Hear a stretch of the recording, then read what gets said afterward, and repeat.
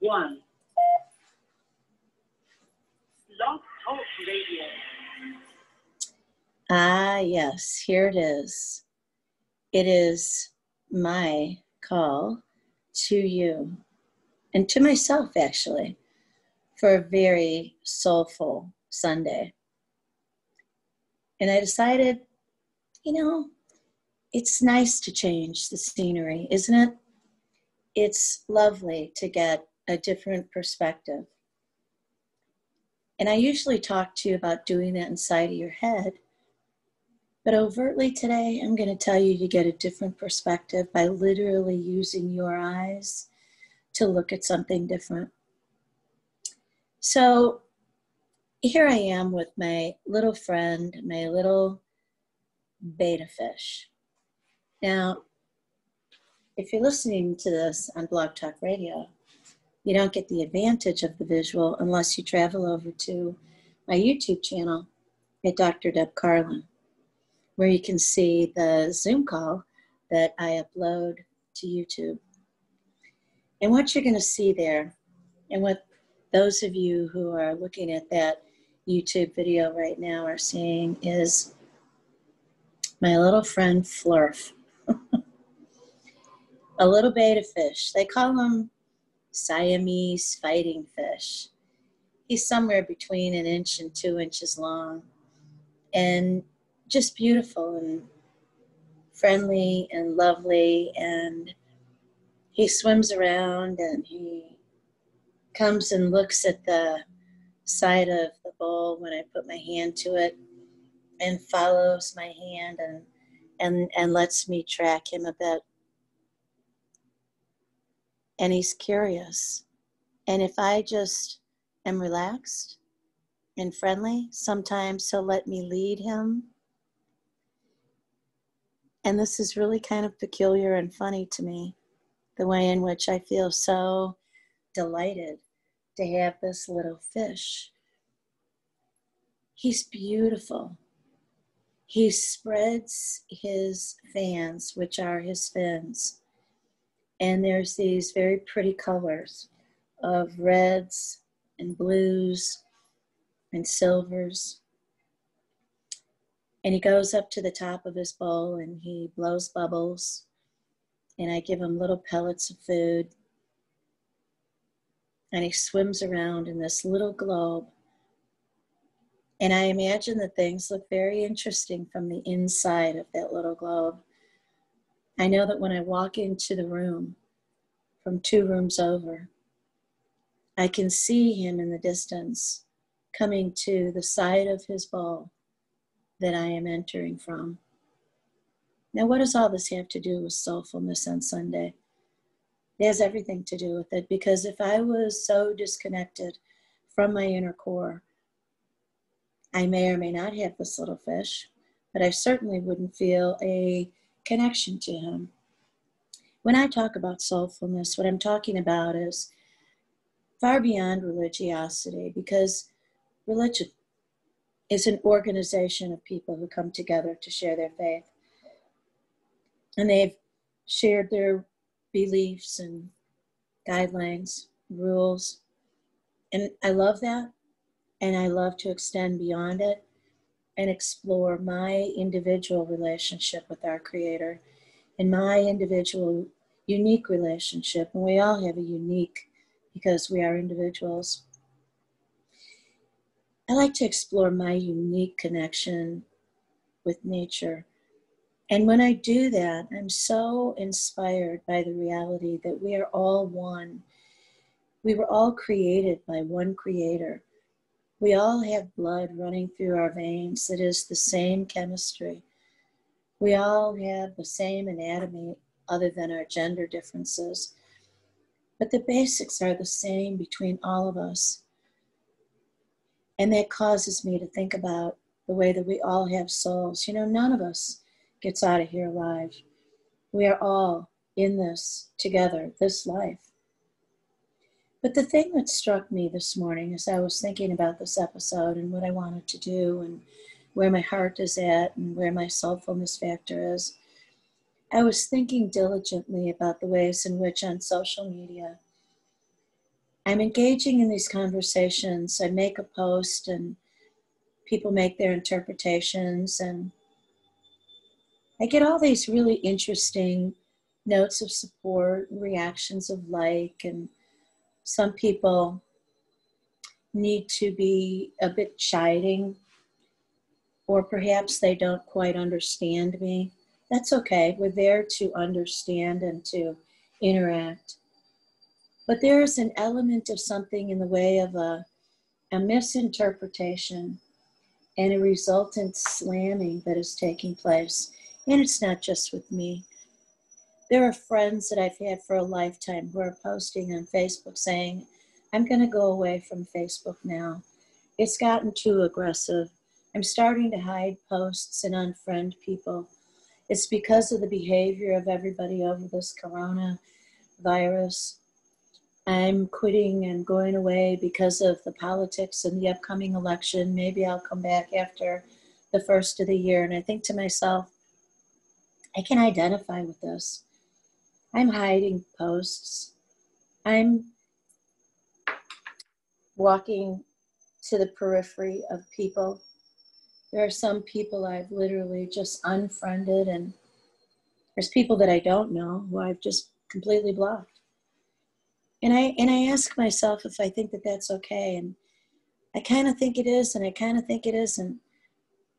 Because if we block ourselves off from one another and we don't come to a point of understanding, then how much further do we get?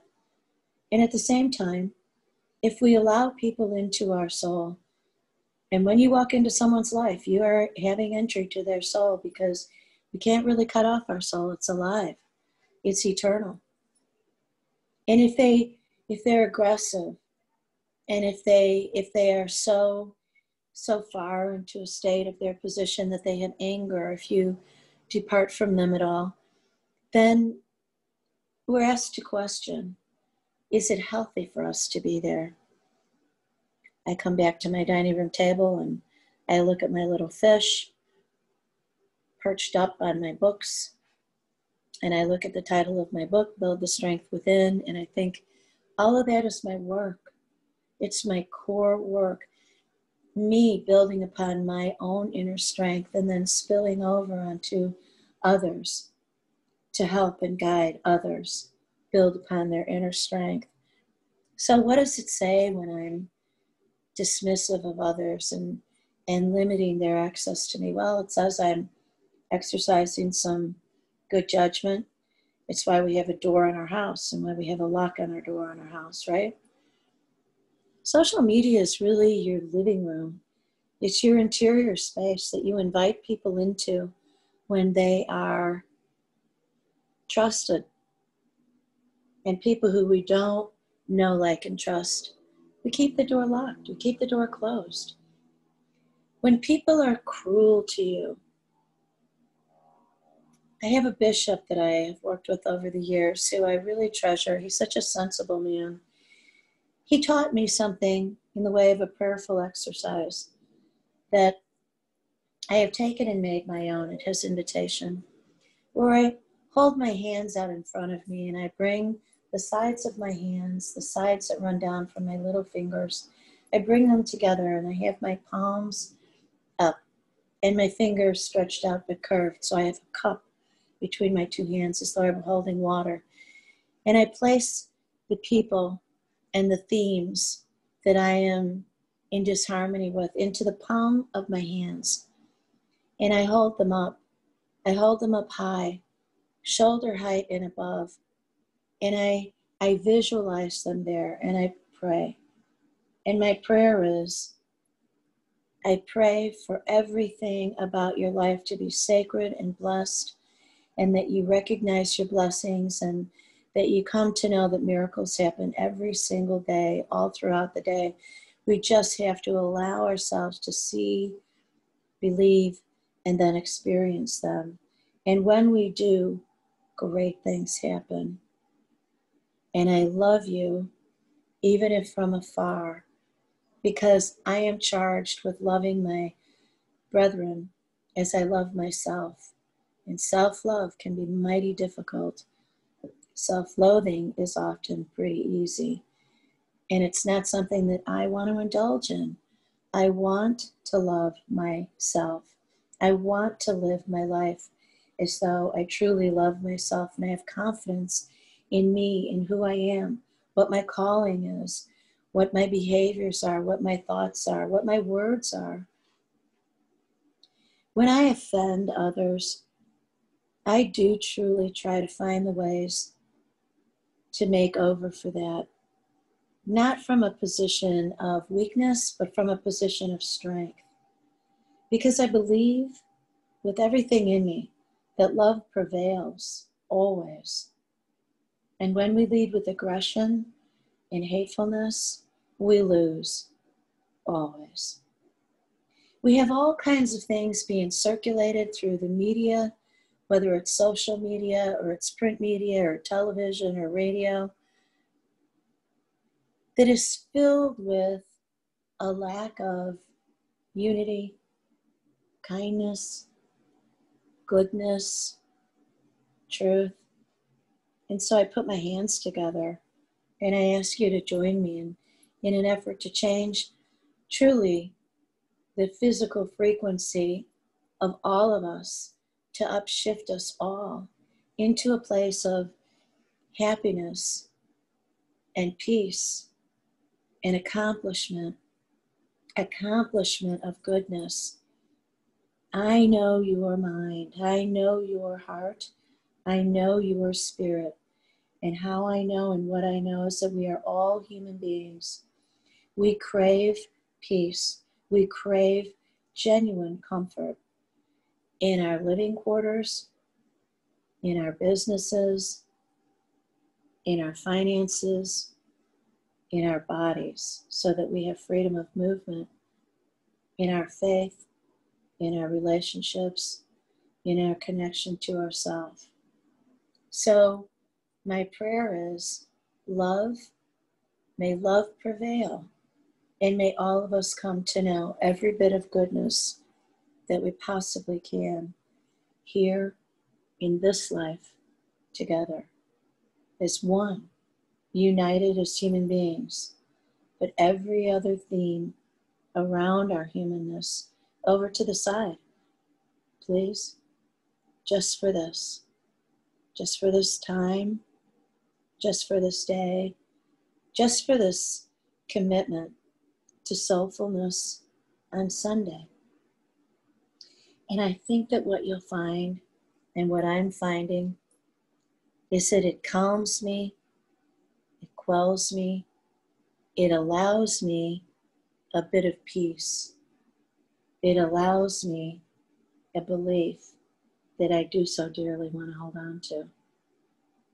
And as you think about that and you listen to this, hear the beautiful soft music that you love in the background and just play it over and over again for yourself.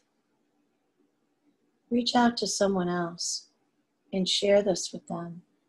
Share this 90 episode. seconds. Share your feelings. Share your heart. This is Dr. Deb Carlin, your host here on the K Factor, where K equals kindness, and the factors are all the things that lead to it. And today, the factors are all about soulfulness on Sundays. God bless.